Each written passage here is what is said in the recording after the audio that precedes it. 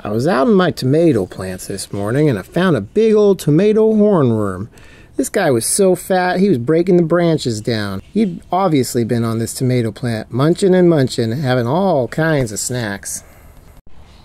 So it was time to get out the old BT and do a treatment on my tomatoes. For this we'll be using Monterey BT that's already ready to use in this handy spray bottle. Because BT comes from a natural source, it's considered a biopesticide and poses fewer risks than other human-made pesticides. We follow an integrated pest management system here, and this works perfectly. How it works is the BT bacteria produces a protein that is toxic to insects and caterpillars in this case. So after showing off this big boy to the kids, I put him to rest. Thanks for watching.